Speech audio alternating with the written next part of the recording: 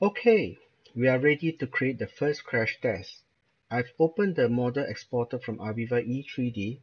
The model may seem different to you as I've included soft volume and insulation volume as different translucency percentage. We create the crash test by selecting the Add Test. The test is created with the default name. It is good practice to change the name to something to represent what this crash is about. For this case, it may be a pipe versus structure crash. We can also import crash test that was saved previously in a file. We select the files to be imported.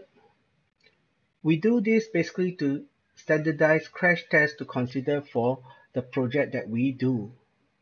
From the crash test that we've imported, we will select one of the crash tests and we select the objects that we want to check for this particular crash test.